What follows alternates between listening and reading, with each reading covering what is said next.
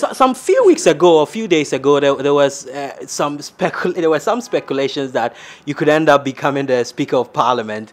You were tipped for that position. Were you disappointed? In fact, were you hoping to become the Speaker of Parliament? Of course, it's only a bad soldier who doesn't want to become a general. I mean, I've been in Parliament for about 12 years, being a Deputy Speaker. It's a job that I would have loved to do, but what you wish may not happen. It doesn't make any difference. We are still in politics. Who knows what will happen tomorrow? That doesn't worry me that much. Of course, if we didn't have it... You were hoping. You were hoping. I was hoping, but it doesn't happen.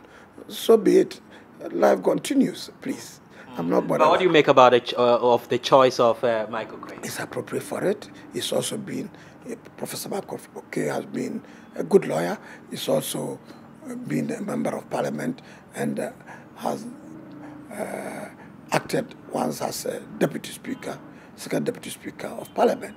He's a lawyer. It's appropriate for it. Even if you have not been a lawyer, one could be a Speaker of Parliament. It can happen.